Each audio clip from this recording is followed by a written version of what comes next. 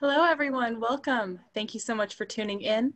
My name is Audrey Stewart, and on behalf of Harvard Bookstore, I am so pleased to welcome you to tonight with EMILY ANTHES, discussing her latest book, The Great Indoors, The Surprising Science of How Buildings Shape Our Behavior, Health, and Happiness. And she is joined tonight in conversation by CARL ZIMMER. Through virtual events like tonight's, Harvard Bookstore continues to bring our authors and their work to our community and our new digital community during these challenging times. Every week we're hosting events here on our Zoom page, and as always, our event schedule will appear on our website at harvard.com/events, where you can also sign up for our email newsletter and browse our shelves from home. This evening's discussion will conclude with some time for your questions. If you have a question at any time during the talk, go to the Q&A button on the bottom of your screen, and we'll get through as many as time allows. If you would like to buy a copy of The Great Indoors, there will be a link in the chat where you could purchase. All sales through this link support Harvard Bookstore, so thank you, especially during this difficult time for community spaces like your local bookstore.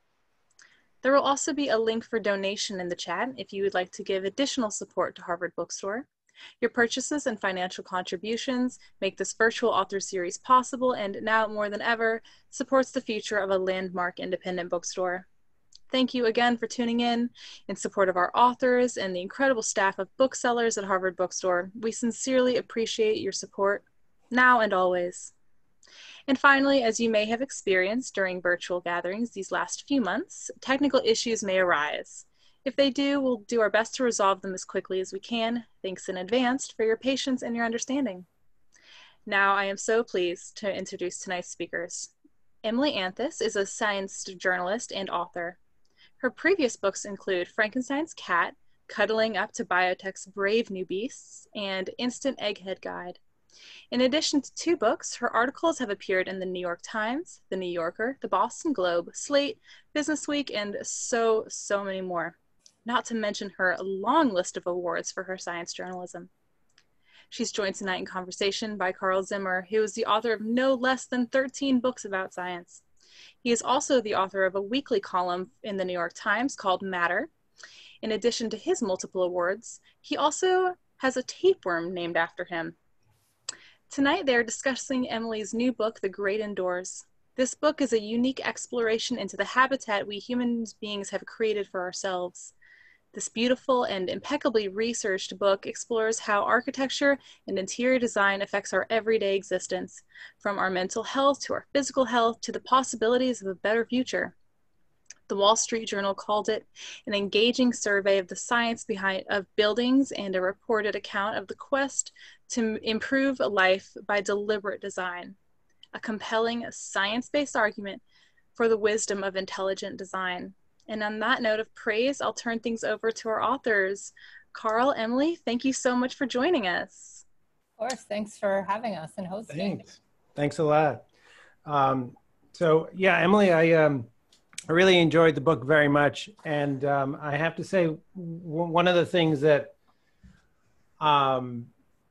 captivated me was that, there's this, long tradition of, books about places like nature writing. I'm going to write a book about the cloud forest or the ocean or the Himalayas.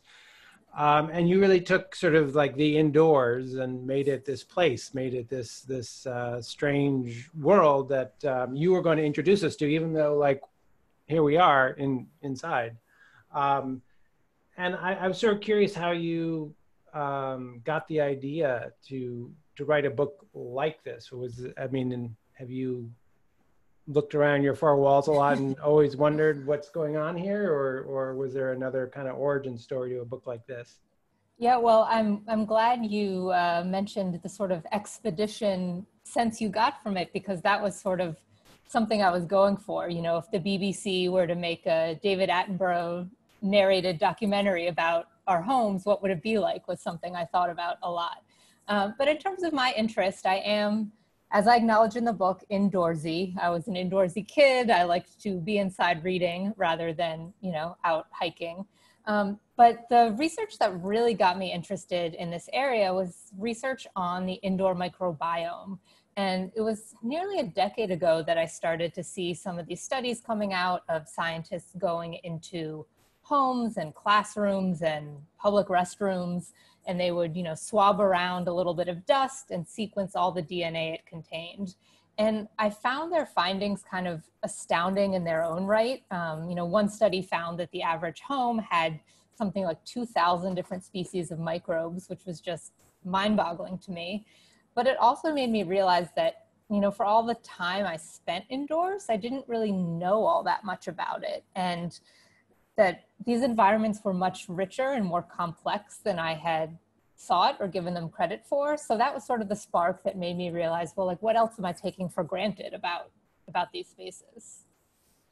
And, if somebody decides to, write a book about cloud forests, they go on, intrepid journeys, to rugged places. The reporting of these sorts of books is very much part of the ritual. So, where did you end up? Yeah, I did, despite the fact that I like to stay home, I did have to leave it to go report the book. But I went to look at interesting buildings all over the world. I went to women's jail that was designed to sort of, or intended to be more humane, that was out in San Diego.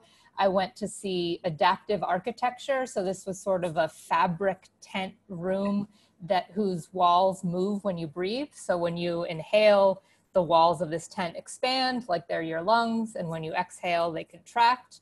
That was in the UK. I went to see a next generation operating room in South Carolina. I did a lot of traveling, even though in theory, this was a book about staying home in some ways. Yeah, so maybe we could just get back to what you mentioned about the microbiome, because I'm sure that's something that lots of people are wondering about. I mean, we hear about the microbiome as being, well, usually when you read about it, people are using the word to refer to like all the bacteria and other microbes that live inside of our bodies or on our bodies. So you're talking about a microbiome where it's the sort of invisible life that we share our homes with or our buildings with, right? Yeah, and to be clear, it's a little, it's sort of called the indoor microbiome, or lots of people refer to it that way. It's not quite the same thing as when we think about our own microbiomes, because what's interesting is a lot of the microbes that are surrounding us or in our homes, they're not necessarily alive. So we ourselves are huge sources of microbes in our environment. So a lot of what you find in your home are just sort of dead bacteria that we've shed from our bodies as we've moved through our homes. But there are also plenty of microbes that do actually live in our homes, whether it's, in our house plants or in our pipes, or there are extremophiles in our dishwashers. They seem to be hosting sort of unique forms of life that haven't been found anywhere else. So there's stuff evolving right in our dishwashers. So it's a real mix of microbes that we've introduced and things that are associated with the built environment. Right, and showers have microbes in them too, right? They do. I got my own shower head sequenced. I got to participate in one of these census studies, and I will not look at it the same way again. Well, should we, look at our showers and dishwashers and walls and floors in like terror, like where they're out to make us sick, or can we have a happy coexistence with all this invisible life that's surrounding us?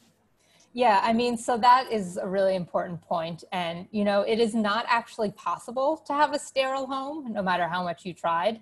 And even if you could have one, you wouldn't want to. I think one of the nice things that the recognition of our own human microbiomes has done in recent years is it's made us realize how important microbes are to our own health. And like, our bodies wouldn't operate if it weren't for our microbial residents.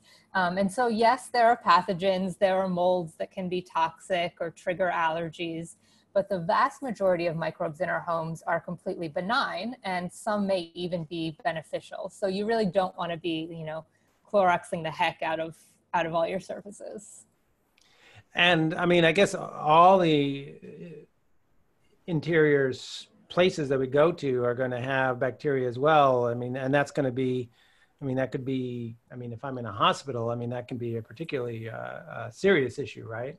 Yeah, absolutely. And so, I mean, there are some environments and even some circumstances, you know, I can understand right now why people might want to err more towards, you know, over eradication in their homes than normal when we have this pandemic going on. And certainly hospitals, you are more likely to have drug resistant bacteria. And then you also have a lot of people with compromised immune systems or open wounds. And so that's an environment where controlling the environmental microbes is really important. And you want to err more on the side of clean than probably of rich microbial flora.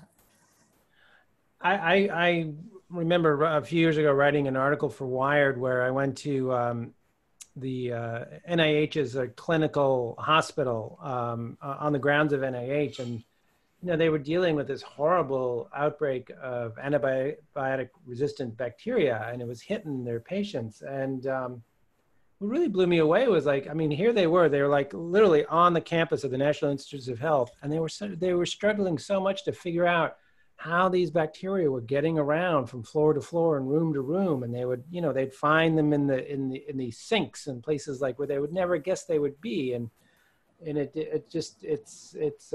kind of sobering how these invisible things can get around these interior spaces so well. Yeah, I mean, and so buildings can definitely provide an infrastructure that allows these microbes to spread, whether it's through pipes or ventilation, or, you know, a door handle. You know, microbes have had a lot of time to evolve as well, and they're pretty good at evading our efforts to eradicate them.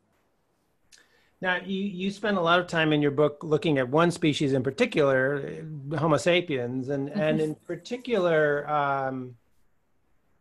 you know, it's interesting how you you know, you look at how our homes and other interior spaces can you know, affect our health and even our minds. And I mean, is this I mean, how long has this been sort of been the subject of really like intense, serious scientific research? I mean, the idea that like what surrounds you inside these four walls actually can affect your mind. Yeah, well, so it has not been the subject of really rigorous research for a super long time. I mean, there have been studies here and there, but the birth of what's sometimes called evidence-based design typically dates back to 1984. Some people may have heard of this study. It's a classic, relatively famous study by Roger Ulrich that basically found that patients in hospital rooms that looked out onto nature used fewer painkillers and were discharged sooner than patients whose rooms looked out onto a brick wall. And he got this study, pretty simple study, but an elegant design, and got it published in Science, which was a huge deal for a study like that. And it sort of made a splash. And in the last few decades, we're seeing more and more of this research. It really picked up in the 90s. That said, like, I don't want to imply that these are the first people to think about these relationships. You know, I talk about people like Florence Nightingale, or even you can go back to like the ancient Greeks who had an intuition that our environments affected us and got some things right, even though they didn't have, you know, peer-reviewed literature to back up their ideas. So windows, good. Windows, good, but the details matter. Oh, really? Well, so like what you're looking at matters, and, you know, how much daylight's coming in matters, how much fresh air is coming in matters. So yes, windows are good, but there are better windows and worse windows. Ah, I see. And what else makes for a good indoors? Well, so the big number one recommendation I have for people, and something that's pretty easy to add, is nature. You know, I mentioned the nature views. So if you have windows that look out onto trees, that's great. I don't. I live in Brooklyn, but I have a lot of houseplants, and I got a lot more after doing the research for this book, because nature seems to have almost any benefit you can think of, both for body and mind, in terms of reducing stress and anxiety, boosting focus and productivity, Even if houseplants are too much, studies suggest that even like photos of nature or playing nature sounds in your indoor space can have some of the same benefits. So especially when we're all cooped up inside this winter, that's something I'd encourage people to do. Yeah. I mean, I was, a few months ago, I wrote an article for the Times about air pollution and just like what a horrible, profound toll it takes on our sort of global public health. I mean, people don't really realize just how bad it is. And I guess I was pretty blown away by just how bad indoor air pollution can be. You know, especially in places where people are cooking indoors. And I'm just sort of curious what what kind of things you learned, you know, looking at in terms of not just our mental health, but just the physical health of, you know, breathing in when you're inside. Yeah, I mean, so that was something that I didn't know either until I started researching this, which is that in part because of federal regulations, you know, our outdoor air, at least they're, you know, the regulations may be being loosened, but at least they exist. And in general, there are not regulations. There certainly aren't federal regulations for indoor air. And because the air in a lot of places has gotten better, for many of us, our main exposure to air pollutants comes from our buildings. So there are two main activities in particular that really are a big source of pollutants, and those are cooking and cleaning. And I have been thinking a lot about how, of course, those are the two things that we're probably all doing a lot more of these days. So human activities can generate air pollutants, but then also just what we have in our homes, our furniture, the paints we use, our flooring, a lot of those things, you know, give off or off gas chemicals that can be dangerous. There are a lot of chemicals out there, and some of them we don't know very much about, but we do know that some of them can definitely affect lung function, heart function, lead to stroke, heart attack. I'm not saying people shouldn't cook and clean, but these things do, they are a source of chemical exposures for us. Mm-hmm. Yeah, yeah. I mean, my understanding is that just if you know, simple you know, cook stoves, that a lot of you know, in places like a lot of countries like India, for example, if there could be just a few engineering designs to make a good cheap stove, like so many lives would be saved, because you know, people's homes will often just fill up with smoke, and it's just takes such a toll on people. Yeah, I mean, that's a much bigger problem than, you know, what we typically have here in the US, but those cook stoves can be really, I mean, they're a huge cause of mortality. Just real quick, so I don't leave people feeling despairing. Yes. My advice for, you know, please keep cooking and cleaning. Even the experts I talked to said, I don't want people to stop cooking, but ventilation, you know, use your range hood if you have it. We don't have one, but we have a window fan that we set to exhaust. Turn those things on, and that will help a lot. So you sort of considered a lot of you know, interesting places, and you know, for example, you know, prisons. For example, you mentioned making humane prisons, and so you know, what kind of insights have scientists had about, you know, these you know, these indoor places where we put people for decades, and what have there been like changes to the way prisons are built as a result? Yeah, prison design has a really interesting history, and there's actually been several big waves of reform that were sort of motivated by trying to make prisons more quote unquote humane. And what's interesting to me is a lot of those either failed or backfired in ways that made them less humane. So the big example there is solitary confinement, which I think a lot of people now recognize as torture or akin to torture. It's one of the worst things you can do to a human being. You know, after a few weeks in solitary confinement, people can begin to hallucinate, and it just has these awful psychological effects. That actually began with the Quakers, who were looking for like alternatives to, you know, harsh punitive environments. And they thought that like, if we give everyone their own cell that's quiet and where they can repent and reflect, it started as this idea to be like this more humane form of punishment. And then it became apparent that, you know, people were slowly developing all these devastating symptoms. So there have been a lot of waves of sort of efforts at reform that have not been very effective, I think. Mm-hmm. I mean, that sort of reminds me of, in a way, of what it might be like to be on a space station, you know, where you're so isolated. I mean, obviously there are some differences between prisons and space stations, but I mean, those issues of isolation and so on must be a pretty big deal for astronauts to deal with there. Yeah, I mean, so there's a whole sort of area of research on sort of what's considered, I think they're called ICEs, isolated and confined environments.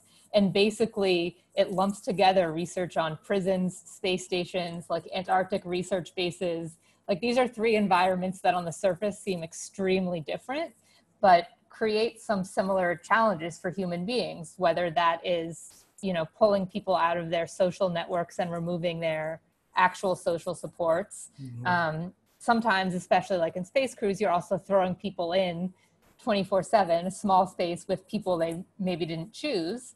And then there are also elements of like sensory deprivation where you're looking at the same, you know, gray wall or steel inside of the space station for weeks or months on end. And that can cause stress and, you know, physiological effects that accompany stress. Really severe sensory deprivation can cause hallucinations and things like that. But I don't think that's not quite at the level of what we're talking about on the space station. But yeah, those environments are stressful. So do astronauts have ways of managing that? Have they found ways to you know, make those problems not quite so severe? Well, I mean, it is something that space organizations and NASA like are really cognizant of, and that is one reason there's so much research into it, because it's a real like human factors problem. I guess I don't want to bang on about the same thing, but nature. And actually the Soviet space program was one of the first to really embrace and recognize the power of plants. And from the earliest days, they were sending up greenhouses and potted plants with astronauts. And, you know, some of that is for, you know, practical purposes to do experiments and grow food in space. But there have been a lot of interesting case studies or interviews with astronauts and cosmonauts saying like, these were our children. They would sleep by the greenhouses so they could see the plants in the morning. The plant served as this like marker of time, you know, something that changed when nothing else was changing. They can have really powerful psychological effects. And that's a big part of why plants in greenhouses go up to space, in addition to all the more practical research. I mean, we've in terms of like the most exotic kind of indoor spaces, I guess they would be kind of the ones in our dreams where we imagine, you know, moon bases or Martian colonies. And what's your sense of where people's thinking is on how we would live in indoor spaces on other worlds?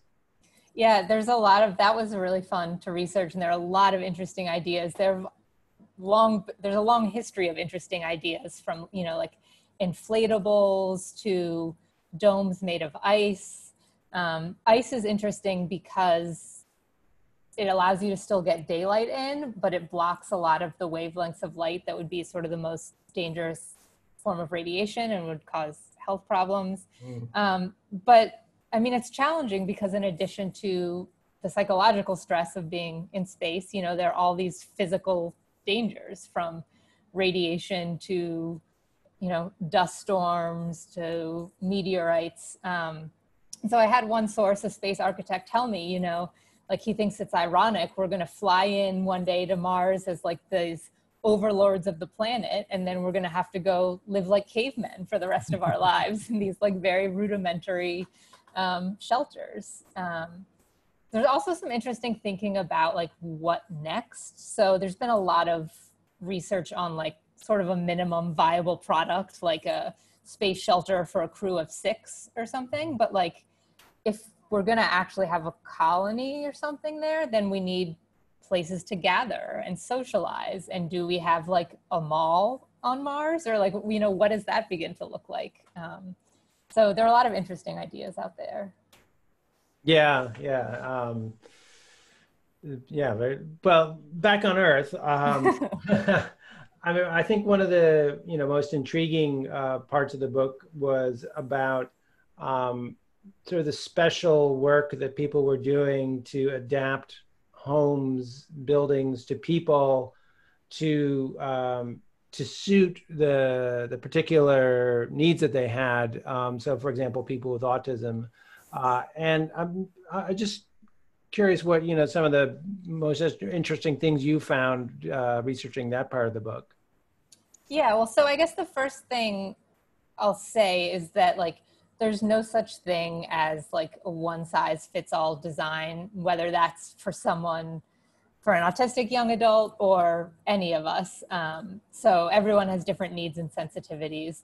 But what's interesting about a lot of people who have autism or migraines or epilepsy or sort of the whole universe of neurodiversity is that, how did one of my sources describe it? Oh, she said that, a lot of times these people you can think of as sort of like quote unquote extreme users of the environment. So they can't tolerate basically some of the bad design decisions that the rest of us put up with.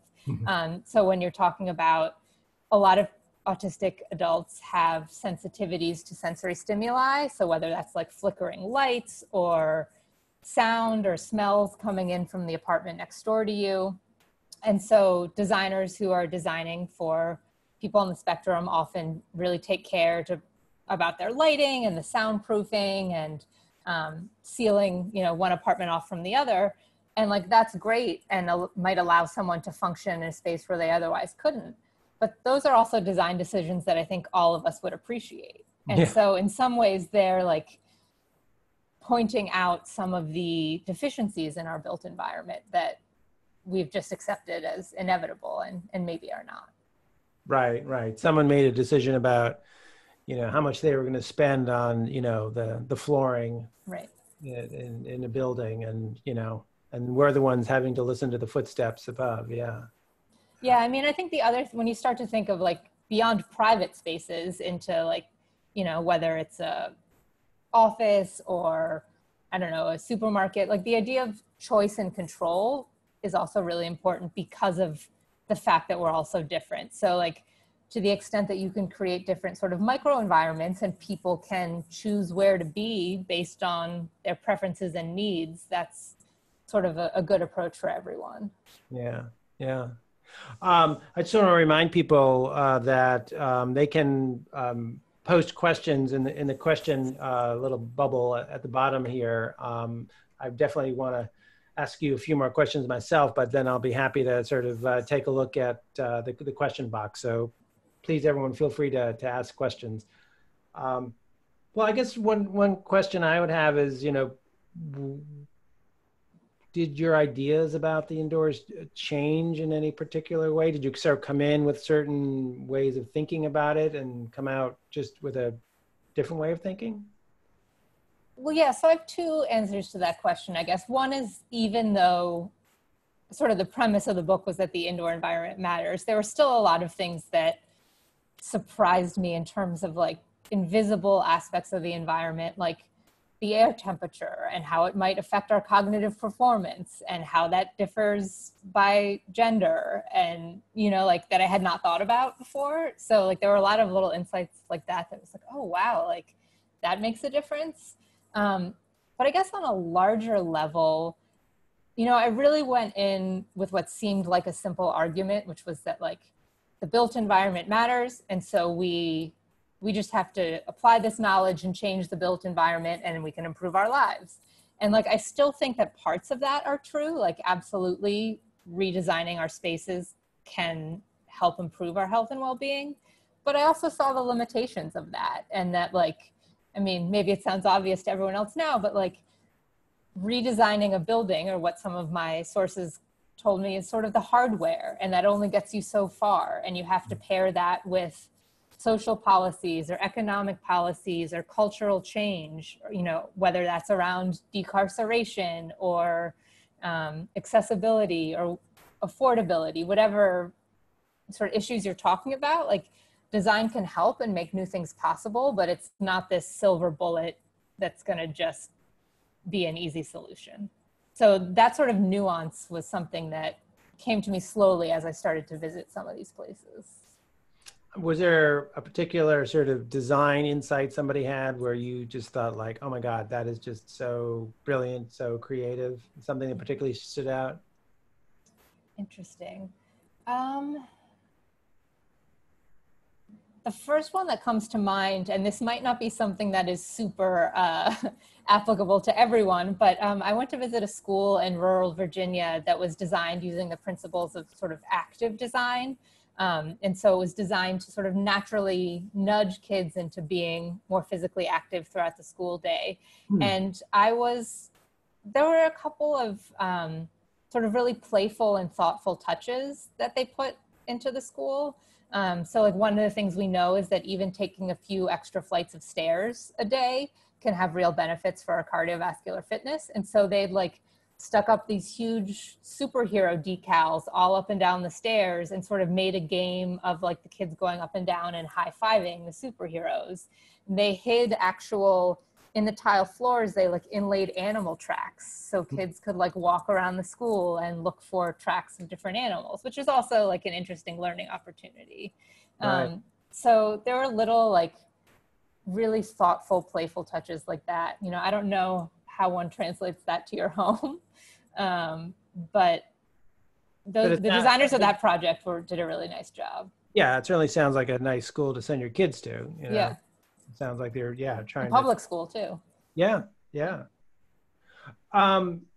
So I guess whenever we're writing books, we're writing them at one point of time, and then they get edited and they get printed, and then they're ready for. Then a pandemic happens. Yeah, right. Clearly you did not have in mind that like we would all be like, very much like, in our homes in a very intense way when your book came out. But I would imagine that having thought so much and explored so much about the great indoors, as you put it,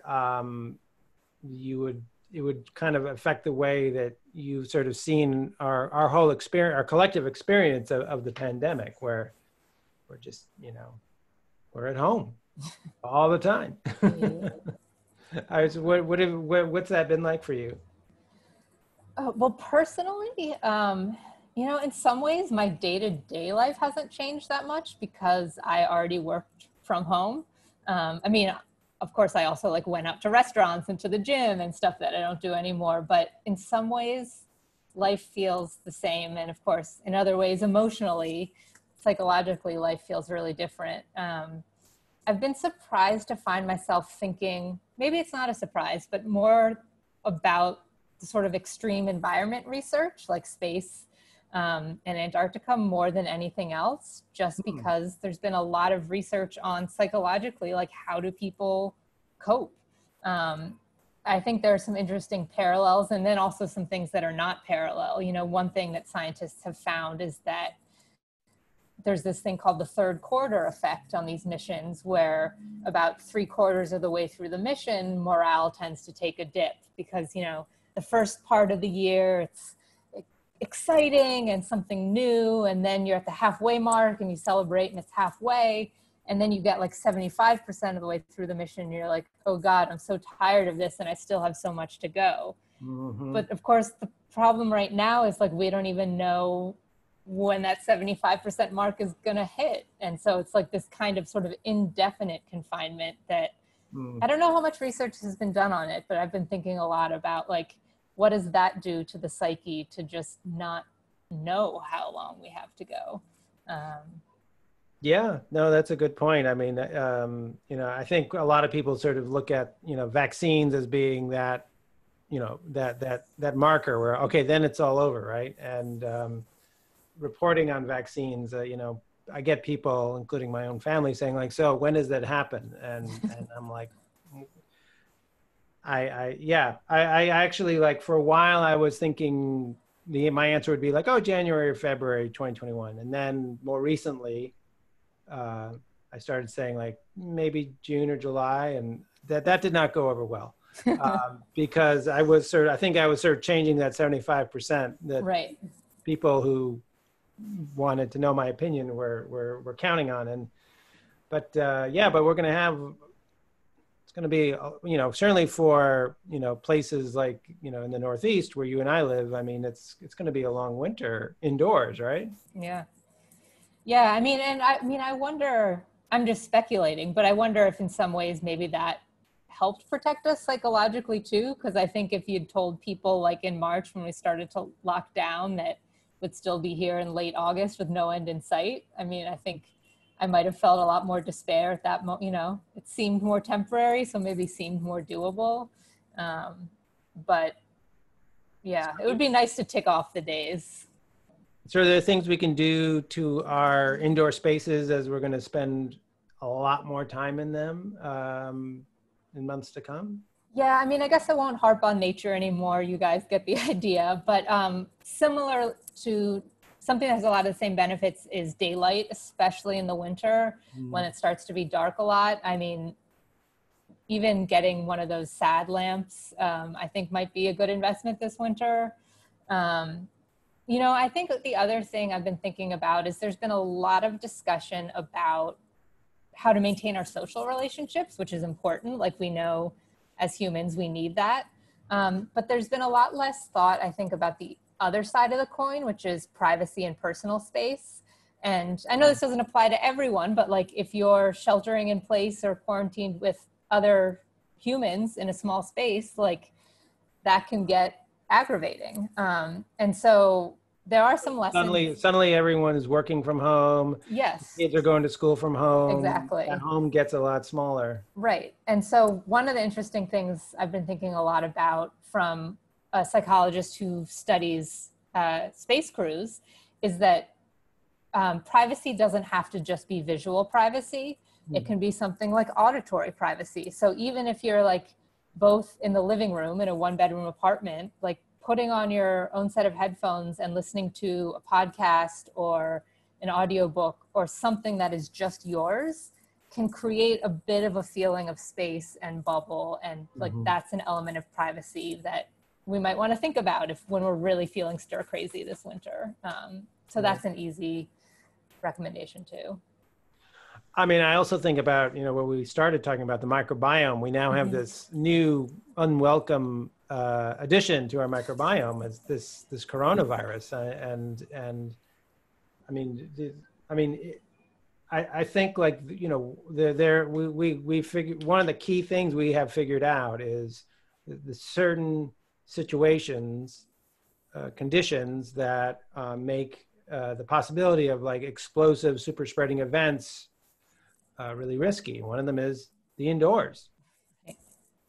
So, I mean, I'm sure lots of people are going to be thinking about the indoors in a new way in that respect. No, I've been thinking a lot about that irony of like this thing that is most dangerous and we are most at risk of when we're indoors is also forcing us to spend all our time indoors. Yeah, right. And, it's a different, it's like our homes instead of our offices, but it's an interesting sense of humor that this virus has, I guess. Yeah, well, I mean, certainly the pattern that seems to be happening is that, you get the really explosive events like at a bar, in a place of worship, in some enclosed place where like a call center, but then everybody goes home and the attack rate of people who share a house is really high. So, yeah. You may not infect as many people coming home, but everybody in that house is at much higher risk. But again, like you were saying before, like ventilation, that's going to be huge, even when it's cold out. And what's going to happen when all these colleges shut down and then send all of their students back home to live with their aging parents? Like that's going to be a nightmare.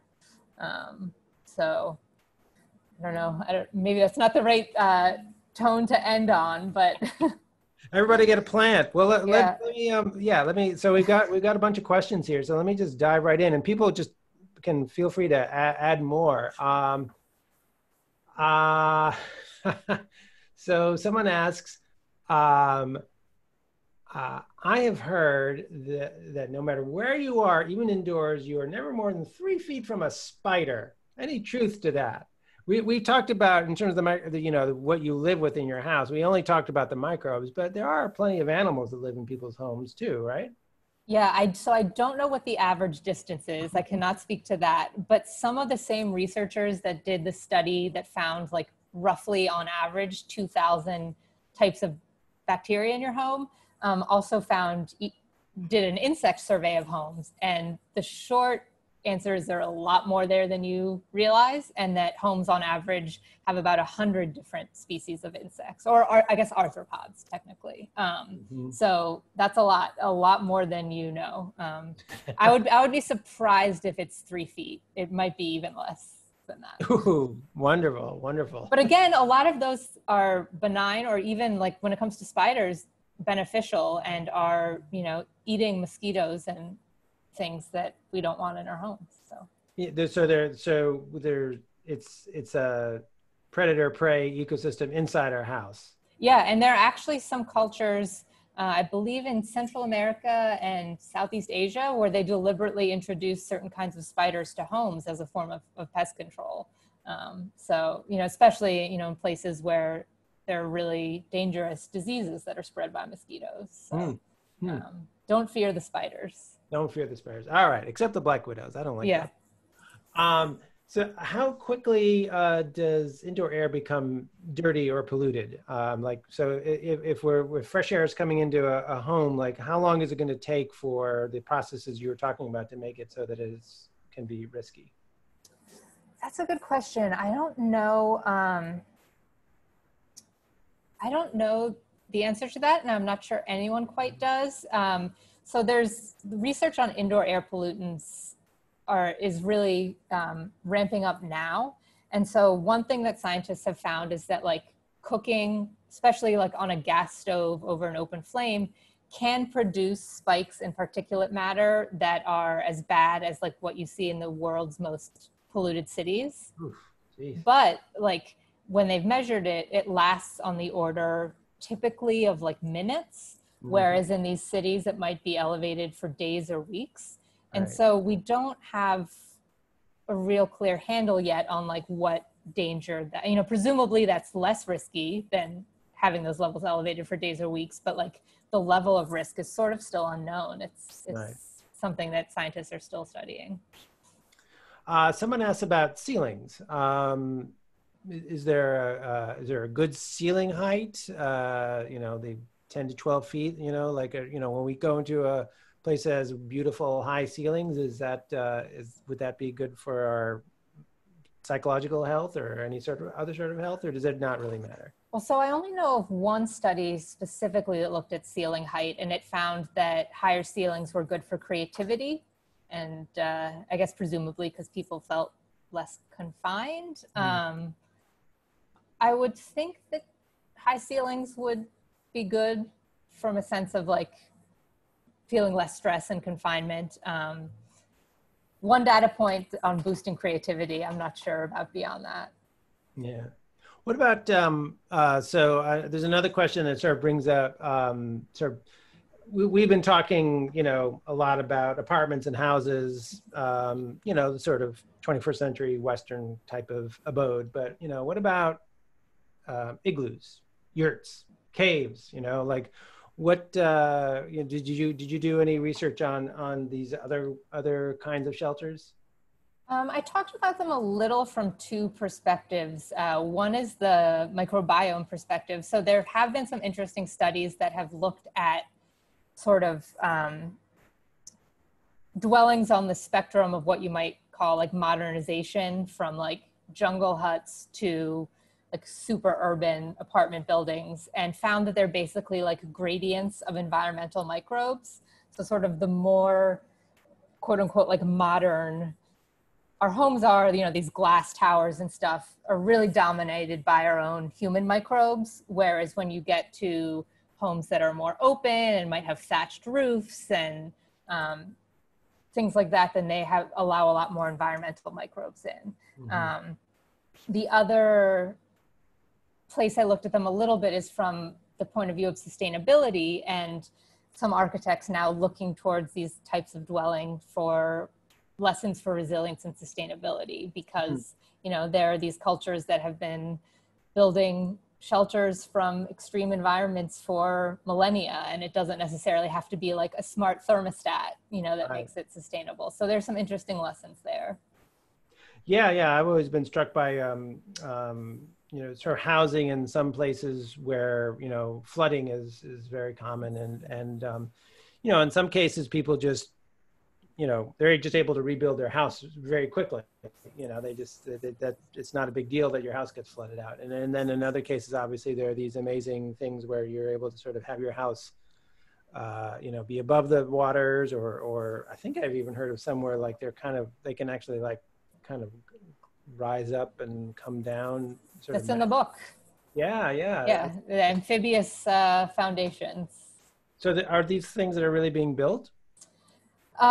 Yes, though, I mean, at least in the case of amphibious architecture, like not widely, like there are a handful of these houses around the world, and interest in building more, but it's still a little bit of a niche approach. So speaking of different kinds of housing, we have a question here. I'll just read the part of it. So it would obviously be ideal, one supposes, if every unique individual had at least a private indoor space perfectly suited to them.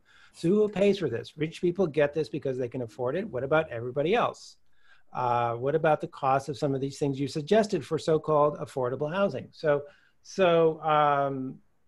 Do you, you know, are these kinds of things that science can show us can really, you know, help our state of mind indoors? Are these going to be limited to the people who can have a super nice house and fit it out to specifications at great cost?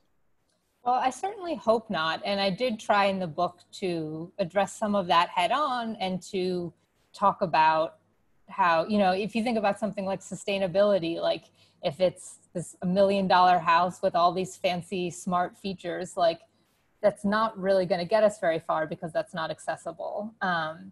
So I guess there are 2 points there. One is that I think a lot of these features pay for themselves, you know, like in terms of as a society, you know, if we create healthier buildings, then we are reducing the burden of disease.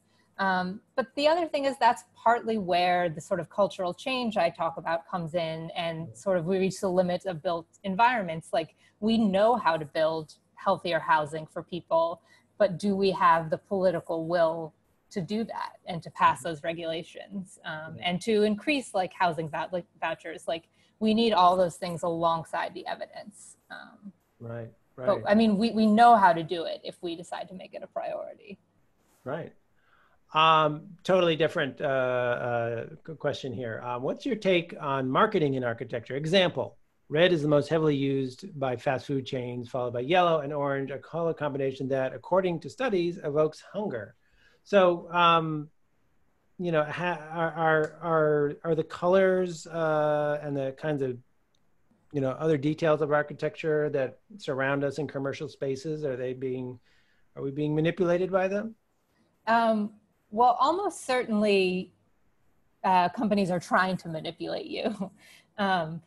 How well that works, I think, varies. And I mean, there's a ton of research for reasons you can imagine on retail experiences and retail spaces. Some of it is more solid than others. I think I didn't talk much about color because I thought the color literature was kind of weak. Oh, really?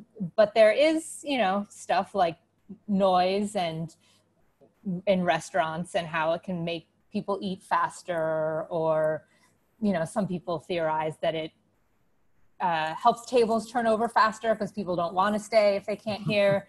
I mean, I didn't go too far down any of those roads because it was hard to separate sometimes. So like which of these claims are marketing and which are really rigorous, but definitely stores are actively thinking about their design in those terms. Whether it's working or not is a little harder to say.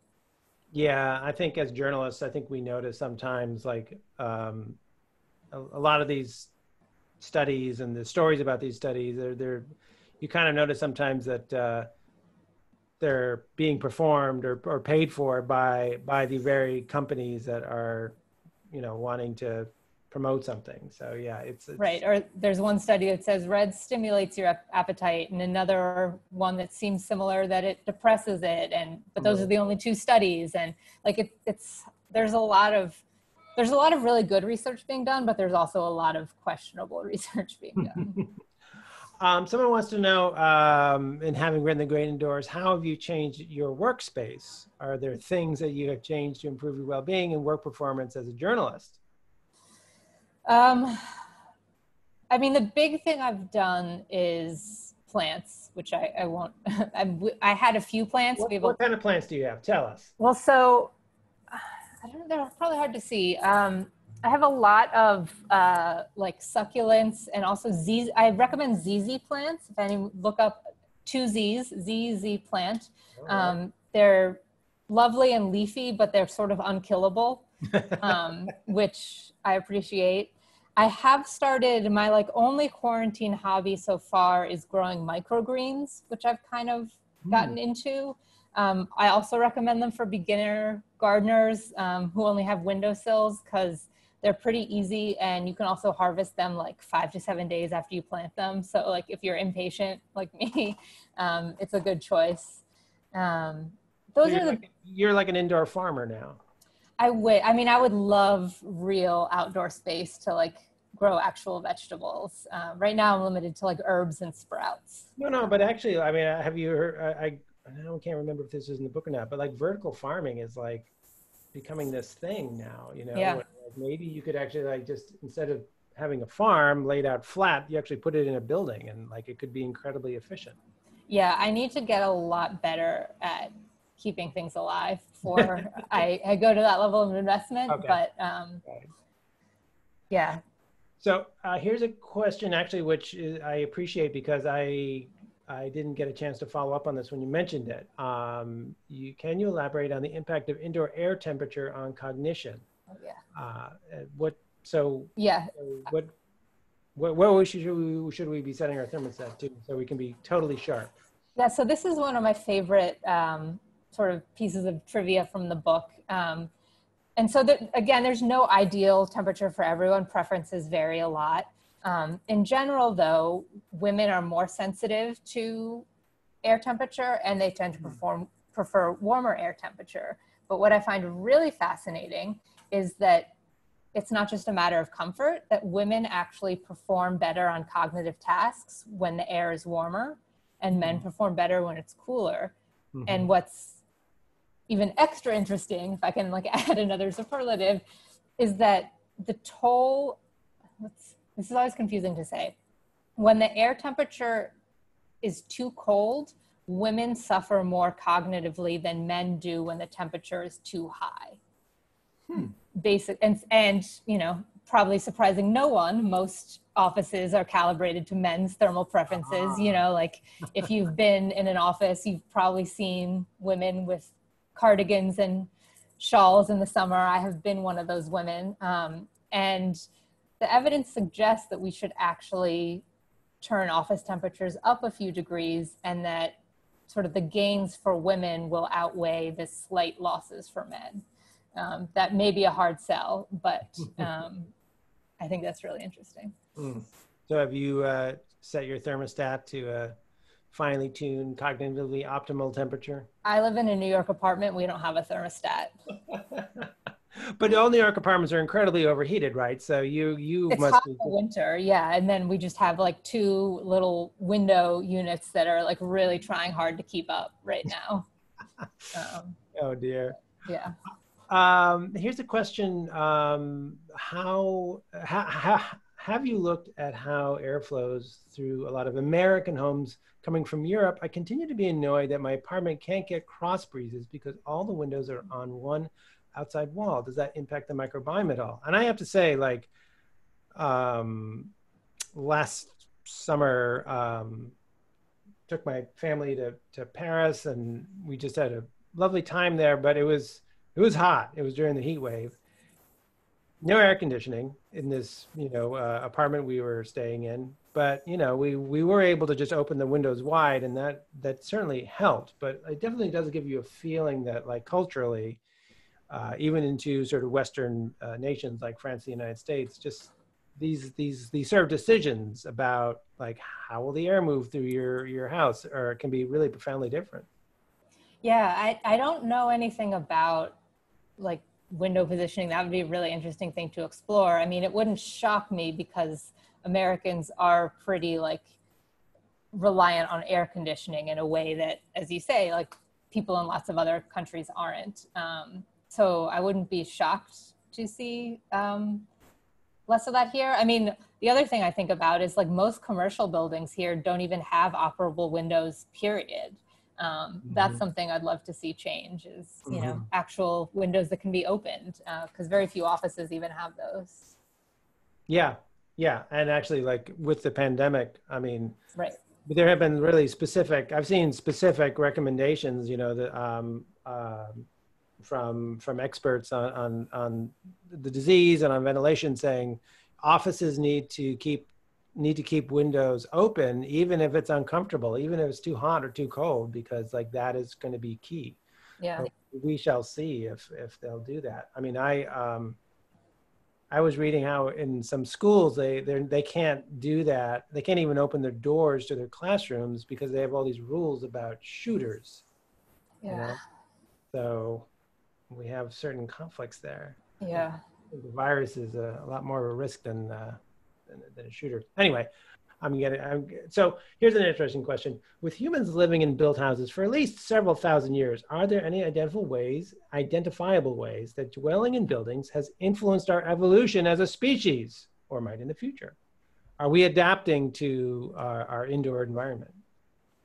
So that's a really great question.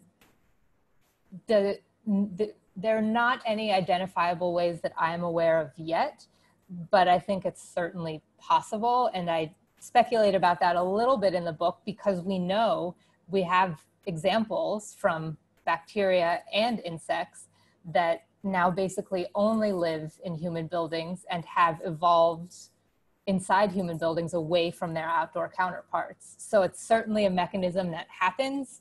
Like German cockroaches and bed bugs, for instance, are two species that basically only live in human dwellings or human buildings. And other insects that live indoors, we are seeing them evolve away from their counterparts. I suspect we may need more generations, and it's hard to predict what those changes will be, but we know that it's theoretically possible from the insect data. Right. So I'll just we have several questions, but I'll just ask one more. Let's do one more, yeah. Okay. What do you think about the open space office design with regards to physical and mental well-being? So, open office versus cubicles, like what's going to be least likely to drive us nuts? I guess the good news and the bad news, depending on your perspective, is that the open office is pretty unequivocally bad for us in every way, Really? Except for, the bottom line of companies that are creating them, which is why they're so popular. But, everything from physical health, I mean, for reasons you can imagine, if you think about the pandemic, when we're all in a big open space, it's a lot easier for us to pass germs to each other. The noise is distracting. The visual thing outside our field is distracting. Some scientists and designers had theorized that they might be better for sort of collaboration and cooperation. Mm-hmm. And even the research on that is mixed to negative. I mean, it seems like at least in some offices, if you tear down the walls, people actually have fewer face-to-face conversations because there's no privacy and people are worried about disturbing their colleagues. So, I guess the good news, if you want to spin it that way, is like you can tell your bosses that science pretty clearly supports giving us walls back. I don't know what difference it'll make, but there's people are speculating that maybe the pandemic will help at least make some people rethink the open office. I think there'll be a lot of rethinking going on. Let's hope so. Sorry, I just want to say, if I didn't get to your question, like I'm on Twitter or my email is also available. Like, feel free to reach out with your question. I'm happy to take more of them another time. That's wonderful. I think this, your work definitely prompts new ideas and questions. I am currently rethinking my whole existence, and I love it. Thank you, Emily and Carl, for your time and for joining us for this really fantastic conversation. This was so much fun. And thank you, all of you out there at home who are tuning in tonight and showing up for authors, publishers, indie bookselling, and our incredible staff here at Harvard Bookstore. If you'd like to support Emily and the bookstore, there are links in the chat where you can purchase the book or donate. Go ahead and do that. It's the great indoors. It's fantastic. We sincerely appreciate your support now and always. Thank you again so much. Have a good night, everybody. Thank you. Thanks a lot.